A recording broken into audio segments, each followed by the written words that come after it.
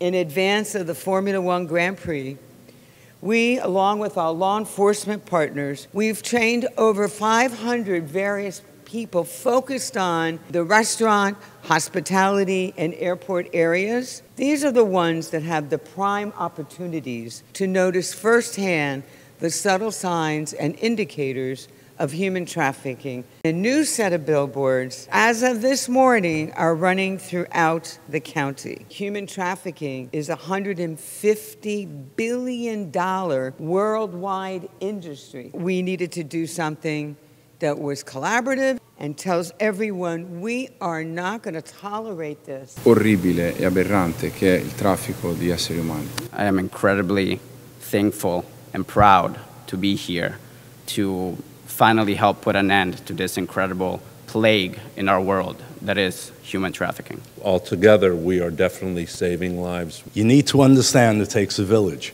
and together we are that village.